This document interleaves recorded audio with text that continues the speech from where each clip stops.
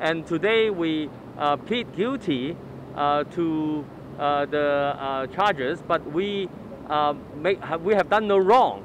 This is an act of civil disobedience.